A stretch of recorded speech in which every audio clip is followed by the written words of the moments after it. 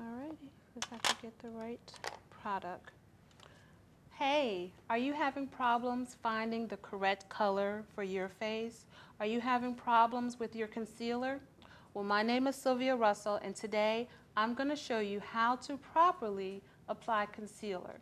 The first thing that is the most important is getting the correct color.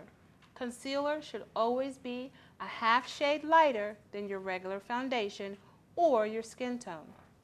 Our model here is a medium to light, so we're going to test a shade, making sure that it's lighter than her skin tone.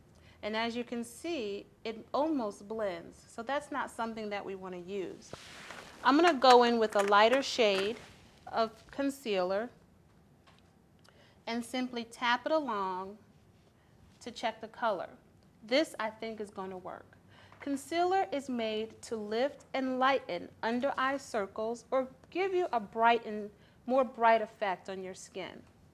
So when you use your concealer, use a brush or tap with your finger.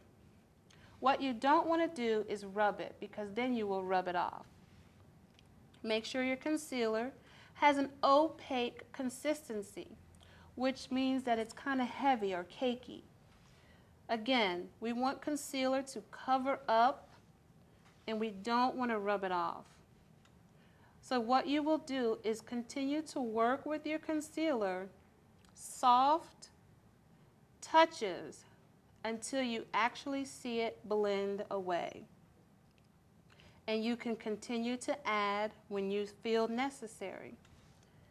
I like to apply it a little bit on the cheek just to lift it up a little bit and blend it out with my finger. Remember, blending is most important. You can do this at home. My name is Sylvia Russell, and this is how you can properly apply concealer.